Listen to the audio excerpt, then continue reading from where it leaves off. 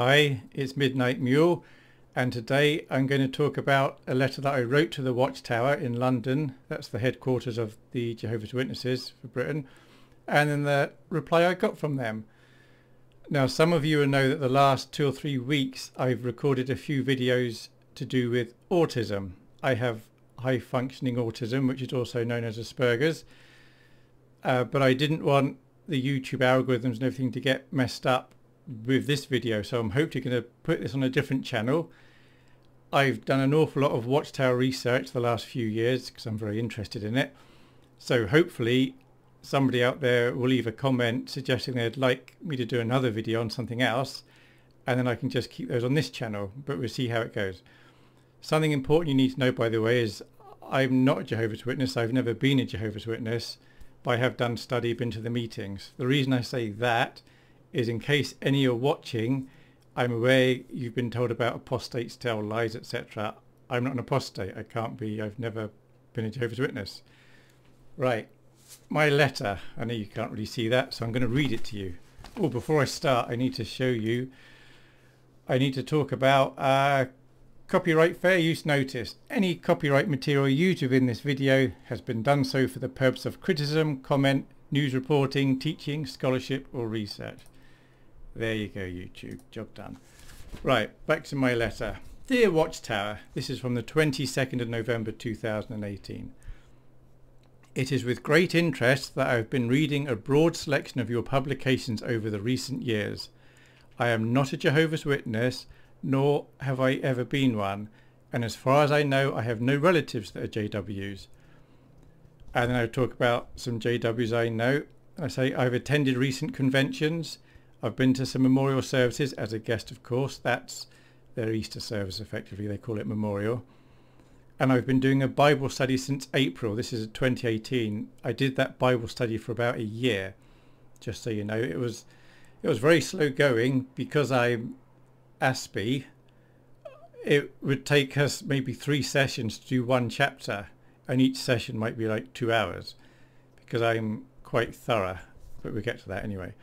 Okay, I've been doing a Bible study since the April with a ministerial servant. I watch the monthly broadcast with great interest and frequently read the daily text online. So for those that don't know, they've got a website and there are daily texts. They normally regurgitate something from a recent Watchtower, and I read those with interest. I do not attend a church, but as a child I was taken to church and was taught and read the Bible. From this I have at least a basic understanding of what the Bible says and who the main characters are. Before we started the Bible study, I warned the ministerial servant that I would not let him get away with anything, i.e. any claims made by him or the Watchtower would need to be backed up by the Bible where applicable or elsewhere in print. He agreed that this was perfectly reasonable, and we both enjoy our weekly study together as we work through the booklet, What Can the Bible Teach Us? Oh, I just want to mention that. So we started with this, What the Bible Can Teach Us, and it's really quite basic. And we ended up going back to this one, which is slightly earlier, but it's not quite as dumbed down. Now, something that amuses me a bit, this is a bit of a sidetrack. If you do a Bible study with a Jehovah's Witness, this is a Bible study. It's this book. It's, in my opinion, it's not really a Bible study. What it is, you're learning the Watchtower's views on what they think about life and lots of other things, and they sprinkle in Bible verses. There are 66 books in the Bible. This is not a study of 66 books. So as an example, there are 4 Gospels in the New Testament. The 4th one is John. These 3 books, there's like 1,300 pages here, are just on John. This is a Bible study on John. That's what a Bible study looks like. This is a paraphrase of an organisation's views on things, sprinkled with verses, like I said. We had a good time going through this because every sentence, every question we could talk about. Anyway, sorry, I've sidetracked. I do that a lot. Aspies can monologue. Sorry about that. I'll try to stay on track. The Jehovah's Witnesses that I know and the ministerial servant are 100% sure that the Watchtower organisation is God's organisation, and are 100% sure that what they teach is true and their interpretation of the Bible is true. In contrast to their certainty, I would say that I simply have an understanding of the Bible, but logically I accept that I could be wrong, and I am very interested to listen to what the Watchtower has to say. If it can be proved to me from the Bible that they are God's organisation and their teachings are true, then obviously I would want to be a JW too. Now that's just basic logic, and anyone should be able to say that. If somebody could prove to you that the Bible was true and that the Watchtower organisation were who they claim to be, which is effectively God's channel, then you've got a real problem. You've either got to align with them, otherwise you're going to get destroyed at Armageddon if you're still alive. So that's that. So it's just logical. But I've always been honest with the JWs I meet, with the ministerial servant, the Bible study. I've been going to meetings twice a week for months locally. Honest with the elders. I say, look, I believe the Bible. You don't need to convince me of that. But I do not believe the Watchtower and the governing body are who they claim to be. And so that's fine. They understand where I'm coming from. So that's where we're going with that. As you no doubt know, there are many religious organisations that claim to represent God, to speak for God, to have the only correct interpretation of the Bible, etc. And I obviously need to be sure that I do not end up following an organisation which is simply operated by men who are wrong about their teachings and make false claims about their past, etc. Seems reasonable to me. Any organisation involved in willfully deceiving its followers could not be God's organisation on earth as far as I can tell from the Bible. However, I accept that honest printing and editorial mistakes could be made in a publication. I think that's all reasonable. I'm sure any Jehovah's Witness would agree that that's fair and reasonable. So to the point in this letter, you see how I ramble. I am hopeful that you have an extensive library of early publications that can find a reference for me that I have not yet managed to find. So here we go. The year 1914 appears frequently in the Watchtower literature, and many references are made to Charles Taze Russell, the Bible students, and to their search for Bible truths. With this in mind, I have read thousands of words from the early Watchtowers and from publications by Russell, Rutherford, and more recent publications too. You might be able to see my bookshelf there. Everything you can see is Watchtower publications. I think I've got all of Russell's books. I've got nearly all of Rutherford's books. I've got a load of the Watchtowers, the early Watchtowers, the later ones. I've got some of the Awakes. I've got a consolidation somewhere. I've got some Bibles. So I've got a good amount of material. The reason I've got the material is I was doing the Bible study, and early on I'd read some things online about 1975. So I mentioned this to the ministerial servant, and he said, "Oh, you can't believe what you read online. It's apostates writing lies." I was like, yeah, but I've seen like scans of the documents. No, they can change it. They can scan it and change the words. So I said, well, if I could get hold of an original, then could we look at it? I was like, yeah, you get an original. So I got one book and I was reading things, and I got another, and it just snowballed, and Aspies can do strange things and collect things, and now I've got loads of Watchtower books. Anyway, so it's fascinating. Some of the stuff is very, very interesting. Okay, numbers fascinate me. Here we go. And if I'd been living 120 years ago, I'm sure I would have been a subscriber to Zion's Watchtower and Herald of Christ's Presence. That's what the Watchtower used to be called. And would have eagerly read all the volumes of studies in the scriptures as they were produced. C.T. Russell's work on the maths using various proofs to arrive at his dates were very well thought out and presented. So the four presidents up to the end of Freddie Franz were all very different characters. Russell was very, very different to Rutherford. Russell's stuff I find very fascinating. It's very interesting, very well thought out. And I can totally see why people who knew the Bible a bit, saw his work, thought this is amazing stuff. It is very well put together. So anyway, one day while perusing my 1972 Awake bound volume, this is true, here it is, 1972. Now the reason I was looking at this was I was looking for information on 1975. I thought, well, this is 3 years before, so there might be something in here. So I was just flicking through the pages, and I need to show you the scary woman. Here's the scared woman, scared old lady. And that's This part here is what the whole letter's about. And I'll put it up on the screen for you. So I came across a claim that I found extraordinary considering the research I had already done on the early teachings. Okay, so I'll put it on the screen for you. There we go. There it is. If I can get it working. There we go. So this is the paragraph it's all about. As far back as 1879, the publishers of this magazine pointed to the year 1914 as a marked year in Bible prophecy, as the starting point for what the Bible calls the time of the end. So 35 years before 1914, so they claim, is they were saying 1914 is the starting point for the time of the end. To me, it makes sense what they're saying. That's perfectly clear, can't be twisted. And that was from Awake, October the 8th, 1972, page 15. And this would be online if you want to go to their website. You don't get to see the pictures online, but you get the text. Now you'll notice there's an asterisk at the end. So my initial thought was, I wanted to know where they got this information from because I hadn't found it. So I thought maybe the asterisk says, but all the asterisk actually points to, I'm going to keep coming back to those words. So here at the bottom, for a detailed explanation of the prophetic evidence, please see the book Babylon the Great Has Fallen. And I've got here, this is Babylon the Great Has Fallen. I've looked at the pages and they're just talking about calculations of how they reached 1914. There's no references there saying on this date we predicted blah blah about 1914, which is actually what I'm after. So back to the letter. Okay, so I've just done that bit, done that. Okay, I have bound volumes of some of the pre-1914 Watchtowers, and I can find references to the starting of the time of the end. That's true, but it's not associated with 1914. Likewise, I can find references to 1914 and many other years, but 1914 is never linked with the start of the time of the end.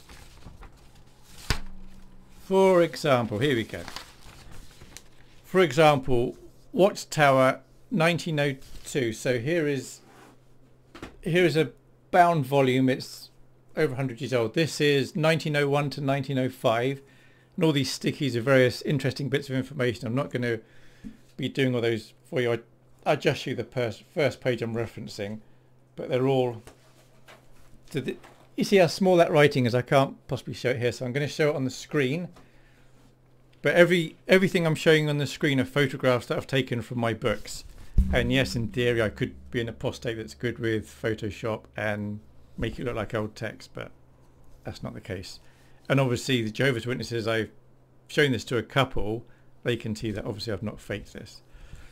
So let's have a look at the text. This is the important text. There's my stickies. So the Watchers discern them not only as facts, but also as fulfillments of prophecy, as proofs that we are already in the period termed the time of the end. Further investigation and applications of the prophetic measurements prove to the Watchtowers that we have been in the time of the end since 1799. So there we go. 1799, when you look at Russell's work, is when the time of the end started. All right. Even after 1914, I'm jumping all over the place. Sorry, I want to come back to this because here we have in 1799, the time of the end started in 1799. How does that compare with this that says 35 years before 1914, they said the starting point was 1914. Actually, even in 1902, they were still saying it was 1799. So that doesn't line up with that. Okay. Even after 1914, the Bible students were not claiming that 1914 was the beginning of the time of the end. I have Rutherford's creation book. Here it is. Rutherford was a very different character to Russell. If I'd come across the society when Rutherford was in charge, I don't think I would have particularly gone for it. He had a different... I think Russell was confident, whereas Rutherford was arrogant. And Rutherford just came out with statements as far as I read it, whereas Russell backed things up very well empirically. He was wrong, but he still, at least he had a reason behind it. Anyway, creation. So I have Rutherford's creation publication from 1927, and there he wrote on page 24, so I'll bring it up for you. Oh, I better take my head out. There we go. Here are mentioned then 3.5 times of 360 prophetic days each, or a total of 1,260 prophetic days, which would mark the beginning of the time of the end of this beastly order. 1,260 years from 539 AD brings us to 1799, which is another proof that 1799 definitely marks the beginning of the time of the end. Say that again. 1927 we're talking here, so this is 13 years after 1914. The Society is saying there's proof that 1799 definitely marks the beginning of the time of the end. And how does that compare to this, where they're claiming that 35 years before 1914, they're saying the starting point was 1914, when in fact years after this they were still saying 1799 was the start of the end. So to an Aspie like me that just sees things at face value, doesn't seem to add up. There are plenty of other examples I could give from before the 1930s where the beginning of the time of the end was proven. That's the language they used, was proven, proof, no, that sort of thing, to be 1799. Now on to 1914. Regarding 1914, Russ wrote the following. There we go, that's the Watchtower. Just take my head out quickly so you can see it. There we go. It's the 1903 Watchtower, October the 1st. He wrote the following: Palestine will be trodden down of the Gentiles until the times of the Gentiles be fulfilled, which is October 1914. Interesting point here. I don't know if you're aware of this. The Jehovah's Witnesses make a big thing about they predicted 1914 before it happened. Oh, look, World War I has started in 1914. Look, they were bang on the money. They weren't bang on the money. Russell always said October. They had countdown cards, went to the end of September. October 1914 is when it all happens. World War I started in July. They're actually a few months out. It happened to be the same year, but it wasn't the time he said.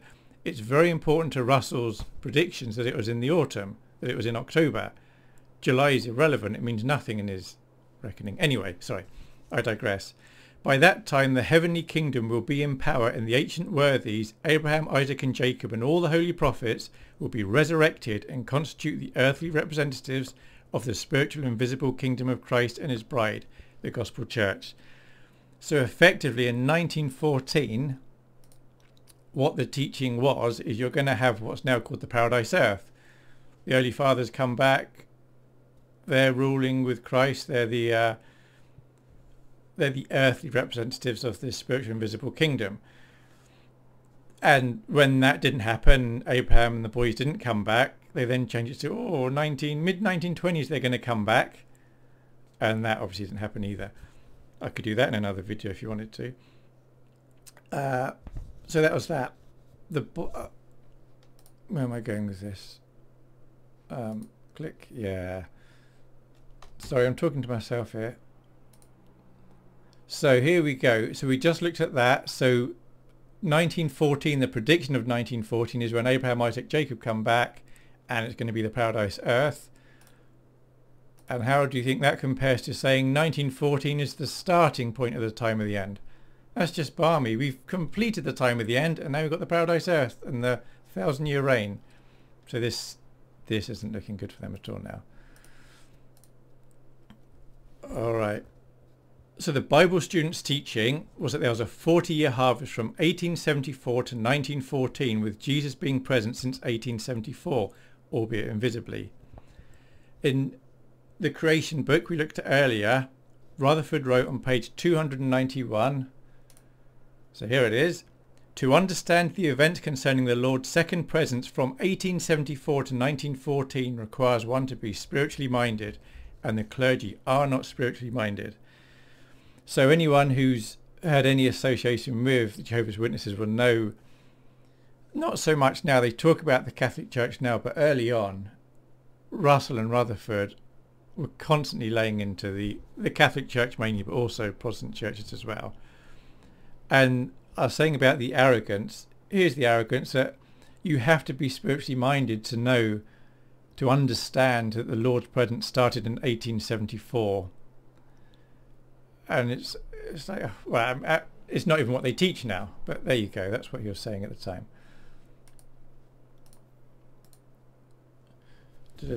The Watchtower from 1905. Here's another one then. So that's kicking you into 1905. So I'm not looking at the camera much, by the way, but I have to look at this, and going all crazy. Millennial Dawn, Volume 3. So this is Studies in the Scripture, the third volume. I got all 7 of those. It's a great read if you ever get a chance.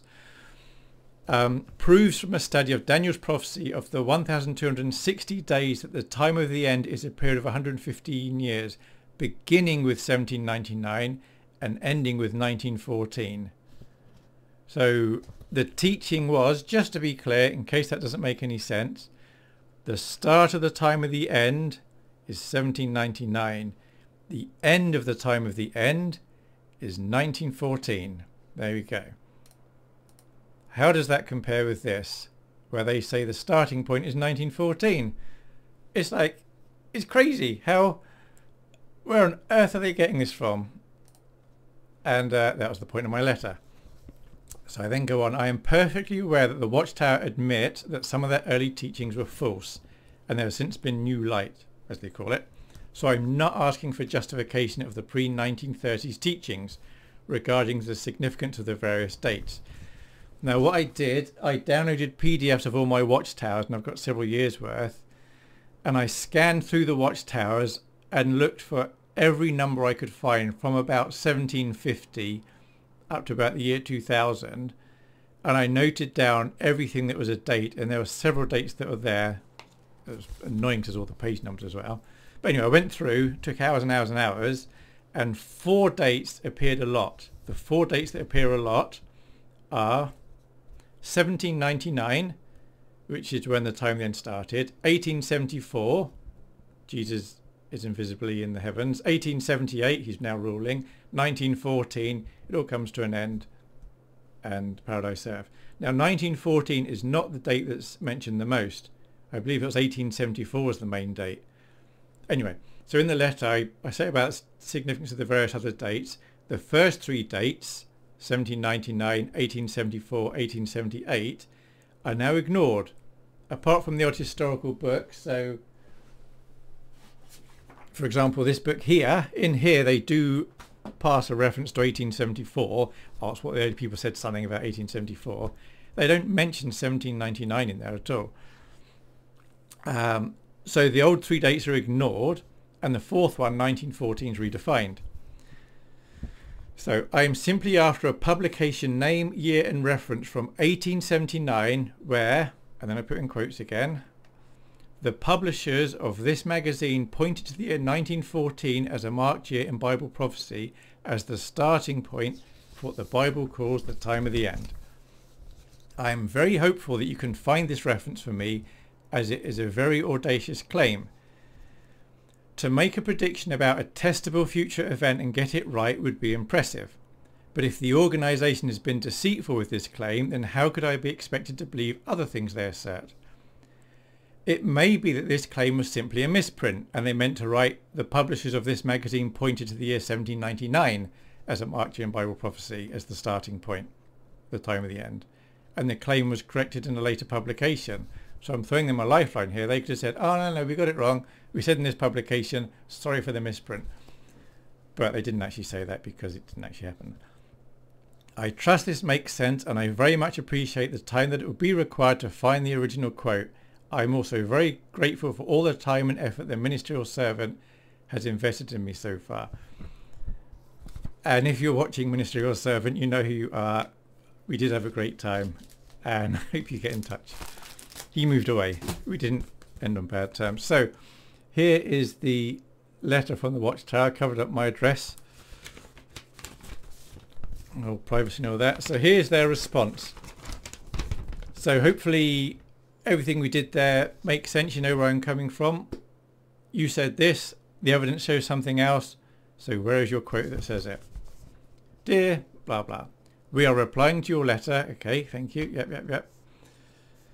As you no doubt appreciate, almost 50 years after an article was published, it is difficult for us to be sure of what the author had in mind in using a given phrase. Have you ever heard such nonsense? The point of writing something down is that you know what somebody is thinking. So let's look at this again. As far back as 1879, the publishers of this magazine pointed to the year 1914 as a Markian Bible prophecy as the starting point for what the Bible calls the time of the end. I know exactly what the author had in mind. The author wanted the people who were reading this to think that before 1914, they predicted 1914 to be what they now teach it to be. And the evidence shows this to be untrue. So their response to say, oh, it's difficult to know 50 years later, how do we know what they wrote? If that was their view, how could they possibly use the Bible written 2,000 years ago and further? You can't possibly know what Moses meant when he was writing that. How do you know what John and Luke and Paul were meaning when they wrote those words? This is a nonsense response. Okay, then they throw in, and I've seen Watchtower do this sort of thing, some misdirection. Of course, it has been our understanding for many decades that the time of the end referred to in the book of Daniel began at the end of the 7 times. Now that is true. It has been their understanding for many decades, but those decades started in the 1930s. That doesn't change this article. They then go on to say, Charles T. Russell wrote in the Bible Examiner of October 1876 that this period of 7 times would end in 1914. That is also true. But Charles Taze Russell then wanted to say that, and that's the end of it, because that's the end of the time of the end. So they've taken 2 statements here that are talking about 2 different periods in their history and trying to mush them together to say, oh, no, we did say this, and they didn't. Now, this Bible Examiner, I haven't got this copy, but you can find it online. Charles T. Russell does talk about 1914, but in the context of it being the end, not in the context of it being the start of the end. It's the end of the end. So that's no good. Okay, then they say the expectations of the early Bible students surrounding the year 1914 are candidly discussed on pages blah blah of the Proclaimer's book. Here it is, the Proclaimer's book. And of course I'd already checked in that, but I checked again. I don't think they are candidly discussed. They do say some things about the beliefs, but they miss an awful lot out of what they believed. Things that if they put in there, I think some Jehovah's Witnesses may find surprising. And they say that publication is available online. And then we commend you for your desire to ensure what you are learning is accurate and based entirely on God's word. See Acts 17:11, which of course is about the Bereans. We warmly encourage you to continue studying the Bible with Jehovah's Witnesses. Please accept our Christian love and best wishes. Yours faithfully, Christian Congregation of Jehovah's Witnesses. So I am not anti-Jehovah's Witness in any way whatsoever. The Jehovah's Witnesses I've spoken to are very nice and polite. Given that I'm Aspie, they're incredibly patient with me. We go off on all sorts of tangents, so I'm very grateful for all the time they have spent with me. But I do find the organisation and the stuff they come out with bizarre and logically incorrect. So I'm still not convinced that the offer is still out there. If it could be proved to me, of course I'd be a Jehovah's Witness. It's logical. Something else along the same lines, and this is all relevant still, because like I said, I've been going to meetings locally a couple of times a week, and okay, the ministerial servant suggested, so I don't frighten people, I just sit in my chair, and afterwards I stay in my chair, and sometimes somebody come to talk to me, and sometimes they won't. Obviously, sometimes it's just small talk, how's your week, how are you doing, but occasionally they would talk about something biblical, which would be interesting, and sometimes an elder would talk to me. And there was one Thursday evening a few weeks ago, one of the elders said that they'd be all right for me to show them the letter, because I said, look, I wrote to the Watchtower, they wrote back, can I show you the letter? So I showed them this, a couple of other relevant things. So the Awake from 1973, if I can sort my machine out, had a similar relevant article. Ding, ding, ding. Okay. it says something very similar.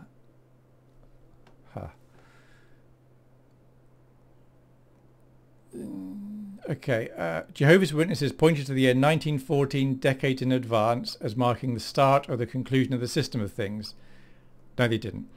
Now, the words here are the conclusion of the system of things rather than the other phrase. But the two phrases mean the same. I've got a book that ties them together, shows it's exactly the same. So a year later, they were still making this claim. This asterisk simply points to the Bible Examiner, which is what the letter pointed to. So that still says nothing. And then this is from 1993. And it's from, where are we? I think that's probably the 15th of January 93. Christ's present. And the second paragraph, when a foreign head of state visits a country, the dates of his presence there are generally announced. This has been true of the presence of the Lord Jesus Christ. The Watchtower has consistently, remember that word, the Watchtower has consistently presented evidence to honest-hearted students of the Bible prophecy that Jesus' presence in heavenly kingdom power began in 1914.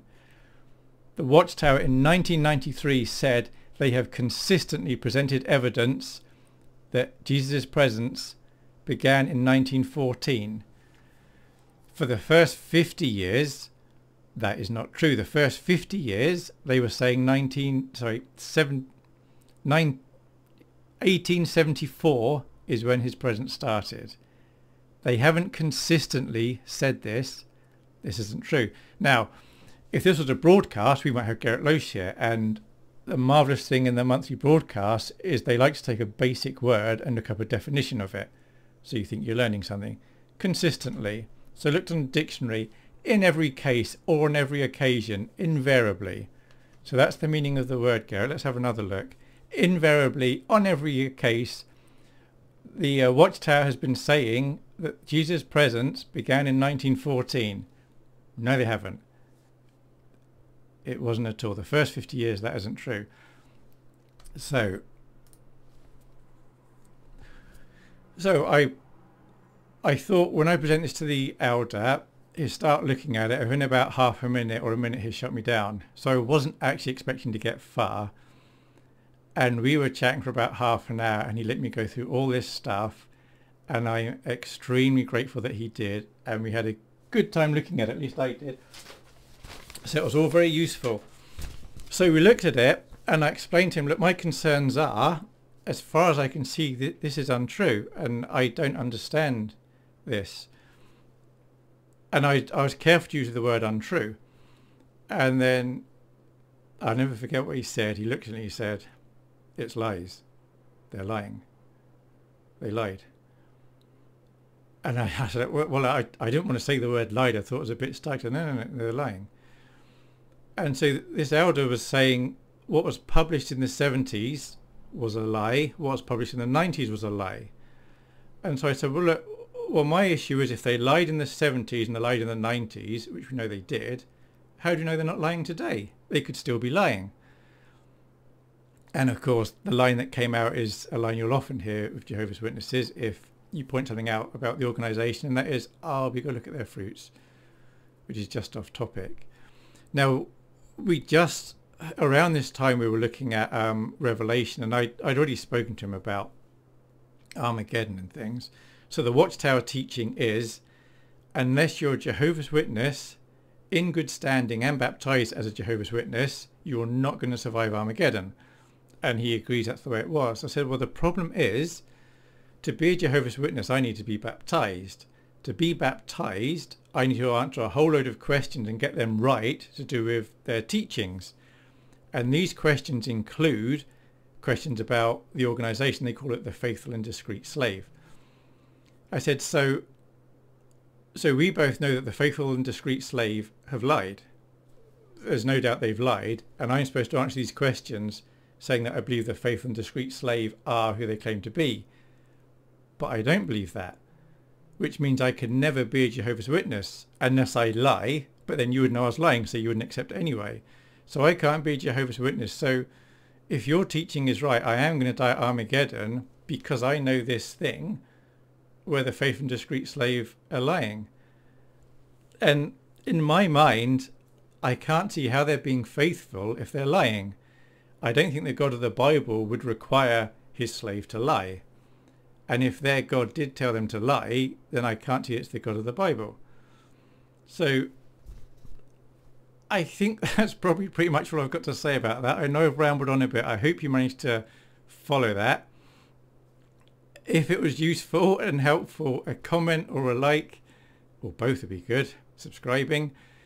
I'd love to put up other videos. Some friends and family who've known how much time I've spent looking at the Watchtower material have suggested that I should put some of the information I've got out there, just because I've spent so much time on it, I guess. If you want to say anything in the comments, please be respectful. I know there are people out there who have been hurt by the organisations, but please don't use this page to be ranting about them. There'll be other videos talking about other things, but I only want to look at things that have actually been written and not more anecdotal things. I think that's it. Thanks. Bye.